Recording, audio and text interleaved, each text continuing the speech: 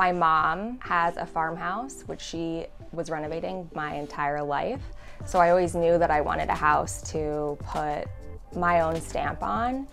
And this one was perfect because it had great bones and there was nothing structurally terrible about it, but it was just enough to, take it down to the studs and put up what I envisioned for this house. I'm Anna Stone of the Stonework. I am a chain stitch embroidery service and also a vintage clothing store. We're in Mohegan Lake, which is a suburb of New York City, and you're in my home studio.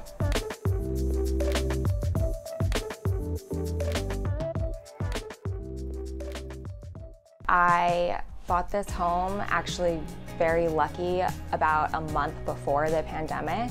So we got this house for a great price and we decided to gut renovate it from the bottom to top.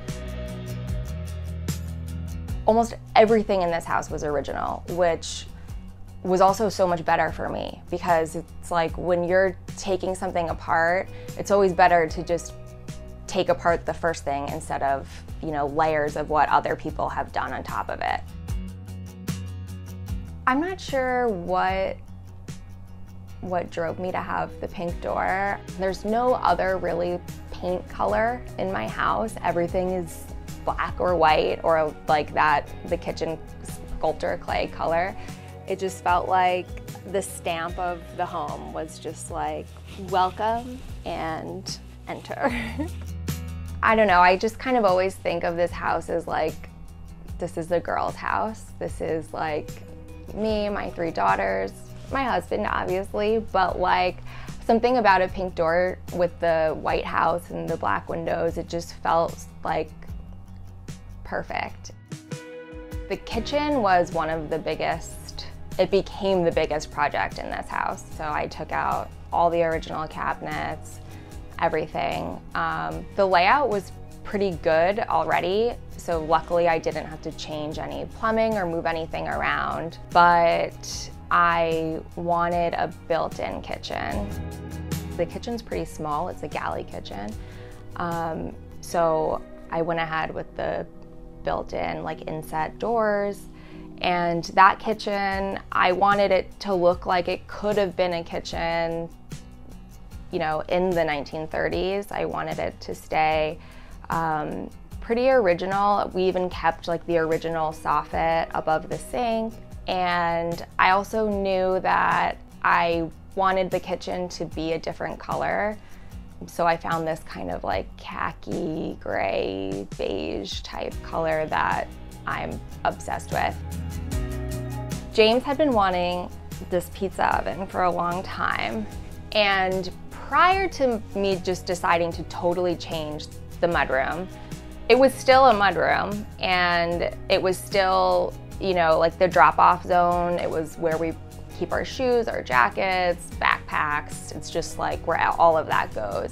So James got a stand for it. I'm putting the stand together and it was right in front of the door that became the Dutch door for the oven. And I was like, but what if I just cut the door in half?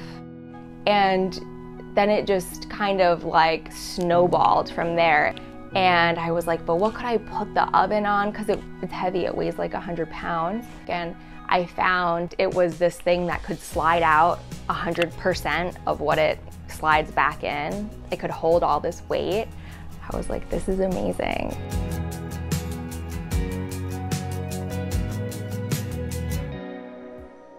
One of the things that was a must-have for this house was a fireplace.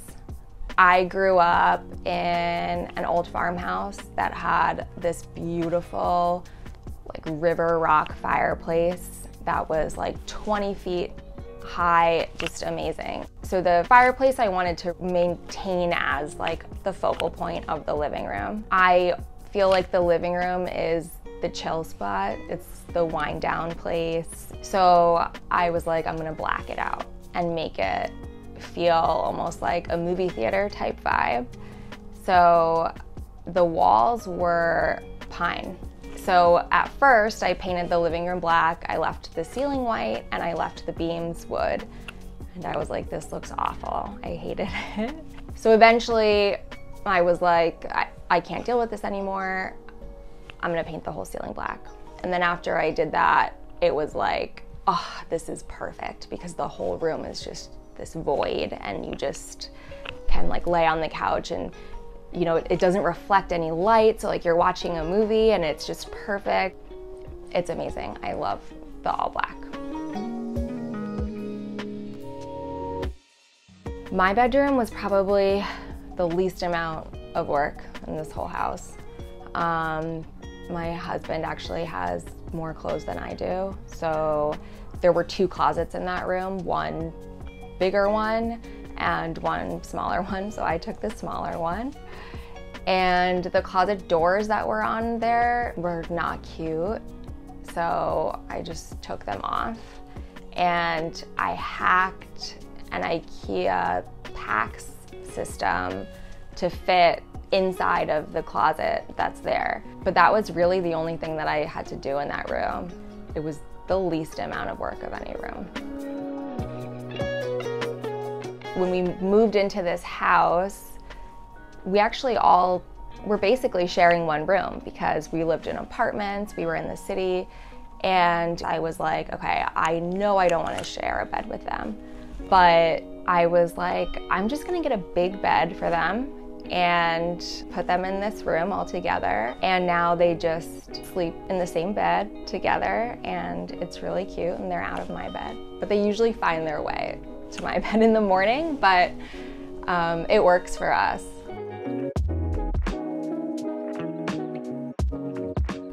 The upstairs of the house was the most amount of work. It still isn't even fully done yet, but the bathroom started with the idea of putting a neon light in there, a girls neon light, because when all the girls move up there, you know, that whole second floor is just gonna be like their lair. And I don't know how it spiraled into, well, what if I just mosaiced it on the wall? So my friend Jenna, she designed it, and then I spent, oh my gosh, it was like 2 full nights just laying out the tile and making sure it was, you know, what the design was. It was a lot of work, but it paid off. I love it. I decided to do a mosaic for my first tiling job, and penny tile, which is really hard and annoying because there's so many grout lines. And I actually used 2 different color grouts for this because I wanted the girls' white to stick out a little bit more than the rest of this way. So I did all black grout here and white grout here, which was a whole another thing that made it a lot harder, but it just turned out so amazing, and I hope that it'll be fun and cool for my girls when they get older and, you know, their friends are coming over and seeing this. I mean, it sounds so cliche, but the house feels like home. Being really like the captain of the ship is super fun, and sometimes I have to even remind myself, like, I don't need anyone's permission to do any of this, and I love that.